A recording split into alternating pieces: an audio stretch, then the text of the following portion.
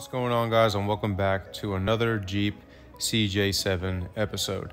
Now, in the last episode, we were able to get some of the hardware that we needed, and we went ahead and replaced everything in the rear brakes. So now we have a parking brake, but we had some electrical issues. Now, these electrical issues ultimately ended up leaving us with a crank, but no start. We hooked up a battery tender to the battery, and we think that we might have fried the coil because there isn't a proper ground. We did not get to the rear main seal, which is still leaking, the rear diff that needs to be serviced, as well as the front diff that needs to be serviced. But before I can start, I need to go to the auto parts store to collect a few more things to work on this Jeep. Alright guys, so I'm leaving O'Reilly's now, and I got a new Blue Streak coil for the Jeep, as well as some other small things that I needed, some high temp oil resistant RTV or a gasket maker, and that's for the rear main seal once we put that together. I needed some razor blades to clean off the old gasket on the front and rear diff covers, and I finally got myself a test light because it's going to make it way easier to diagnose this no start problem, and it's an old school way. I think it's going to work.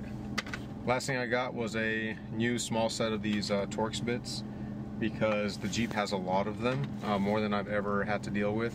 So we're gonna go ahead and replace the ones that I'm missing and the ones that I don't have, and almost everything that I've touched so far has required a Torx. So definitely handy to have these for the Jeep. Alright guys, that should be everything I need to complete these services on the Jeep. Once I complete these services, the front diff, the rear main seal, and this oil change, I'll start diving back into this crank no start situation that we're having. So let's get back to the house. Alright guys, first thing I did was remove the rear fill plug, because if it doesn't come out, I can't refill the diff. Then I removed all the Torx bolts one by one, hoping that they would not strip out.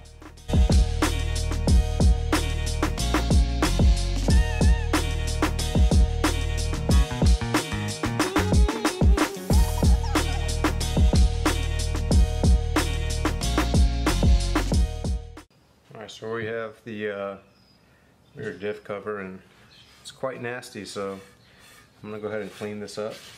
Get myself a little brush here.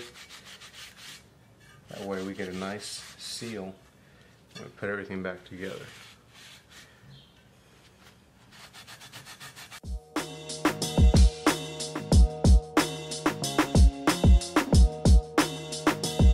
So as you can see, I used some regular paper towels to get most of the gunk that I could off of the rear diff cover. Once I was done with this, I actually used some WD-40 to give it a final wipe down, but I just wanted to make sure there was nothing that would interfere with the gasket and the mating surface. Once I finished that, I took my straight edge and I cleaned up any leftover gasket that was stuck onto the face of the rear diff. Now, to prep the gasket, I used some of this Mega Black RTV. It's also oil resistant. You don't want to cover the whole gasket in it, just enough so it's tacky and it doesn't fall off when you're putting on the rear diff cover.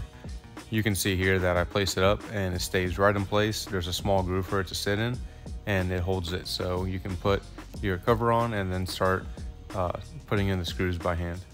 Now, if you're doing this job by yourself, the best thing you can do is hand tighten them as you see me doing right here.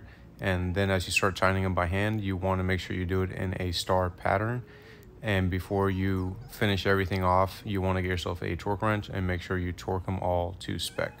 Now, another thing I want to point out is that I did reuse the old hardware, but I read on the forums that a lot of people replace these with some stainless steel or some grade 8 hex head bolts, because these star head bolts tend to strip out and they just get really weak over time. So in the future, I do plan on changing these out to a hex head type bolt, something that I won't worry about shearing off if I ever need to do this service again. Now, as I mentioned earlier, the most important thing to do is to make sure you torque your bolts. I used Lucas Oil Synthetic 7590 gear oil. I use Lucas Oil products in my Challenger for racing. It's really good products. This is not endorsed, so I figured it would be best to use the same products I use in my Challenger and use them in the Jeep. So now that we finished the rear diff, all we got to do is do the same exact thing for the front diff. I also want to point out that these axles were reused from the original 83 CJ7 that we purchased. So one thing we wanted to make sure was that the Jeep didn't see any water or submerged in mud. So that's why it's important to check the fluid and, more importantly, check the gears and you'll see me here as I start prying on this. The fluid looks pretty dirty. One thing I was worried about was really the gears, but everything turned out okay. The front diff did have more of the gasket stuck on, but other than that, pretty simple job. Everything slips right out.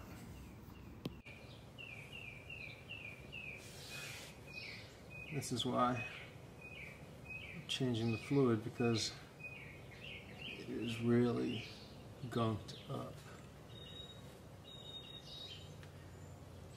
It's not metallic. There's no like, it's not like when you change out trans fluid and you see all the clutch pack material. It's just like the fluid is so old, it's breaking down and it stinks. I'm feeling through the fluid just in case there's a broken tooth that I can't see or anything, but the gears look, I mean, they look perfect. Everything looks great. Really happy. Alright, so I was doing some reading on some of the Jeep forums, and it turns out that the ignition module or the ignition control module can sometimes be really faulty and cause this no start problem. There's a modification that a lot of Jeep people do, and it's called the Nutter technique, and you pretty much bypass that control module and the Jeeps tend to start faster and even get better gas mileage. But I don't believe in starting to cut up the wiring harness and making this like some kind of splice job. No offense to anybody out there, because in the history of all the CJ7s we have owned, we've never had to do that. So we really think that it's that ignition module. Now, I just went to the auto parts store, and neither O'Reilly's, AutoZone, or Advanced had any in stock. And then they had two different versions where it was a 2-wire and a 3-wire. So either way, I'm gonna have to order it. So I figured, let me go ahead and remove the engine coolant reservoir and get that module out there so I can order the correct one. All right, so I was able to pull the ignition module out. We think that's gonna be the cause of our problem. I went to go find one, but no auto parts store really carries them in stock, and I have to order it. And the other problem I ran into was whether it was a 2-plug or a 3-plug. Ours is a 2-plug. I see a little corrosion on these connectors. It's actually pretty bad. So I'm just going to be happy to replace this thing anyway. So before I set out and ordered an ignition module from Quadratech, I decided to test out my coil theory and replace the coil with the new one and hook everything back up and hook the battery up to the charger and see if the Jeep would start.